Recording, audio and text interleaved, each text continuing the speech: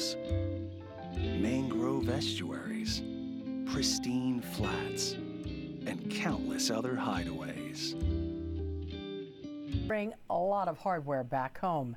Group of Olympians boarded a Paris Olympics double-decker tour bus today. They visited some of LA's most iconic attractions.